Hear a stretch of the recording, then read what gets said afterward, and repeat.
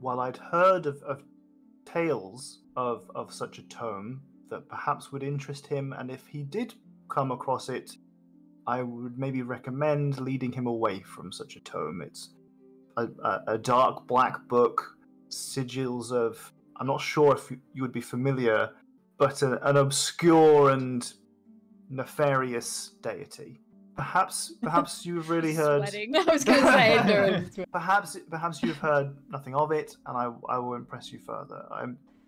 I just, Asimar like ourselves should be cautious about such topics. And wait, how did you know? How did I know? I mean, I've been following your exploits for. I mean, it's not unusual that the tales that I've heard have been of a winged healer. Oh, that's fair. The grimoire that I mentioned that you have never seen before and have no recollection of. She starts to look a little bit like, guilty. She looks a little bit guilty when he says that, yeah. May in some way be connected to this, to an organization that is less than friendly to our kind. Are you aware of your heritage? Do you know blood flows in your veins? Yes, it's my mother's name. Mm-hmm. And then she's like, I actually got to talk to my mother, who's named Serafina, and she's the one who's been watching over me. And the light drains from his face immediately. Oh no, what's wrong? This is gonna be crazy. Oh no, we're related. Shit. Damn it, you can't date the handsome knight. Oh no. Damn it. No, okay, go ahead. And he kind of extends a hand and puts it on your shoulder and says, well, you are not alone in having not heard from our mother.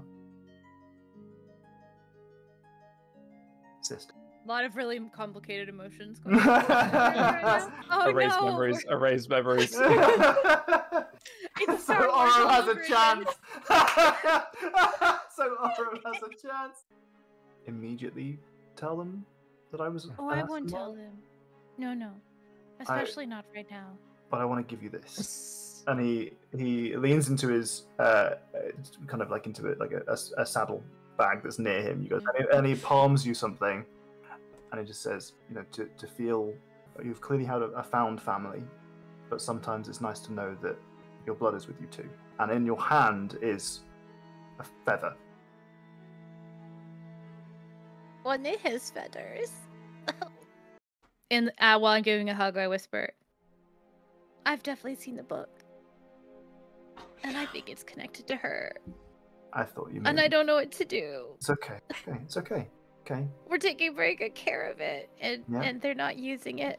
Info dump. I neurodivergently info dump. The moment he says that, the moment I tell him the whole story of like, we found it. There was like an evil wizard. He was making undead things. At first it seemed fine. Then we got stuck in the Feywild and we met that bitch and she was using it. And I don't use the word Shar, but I'm like, and that person we talked about was definitely the one he was trying to get like the whole thing, all of it that I know. Haiku would have got rinsed for this, just saying.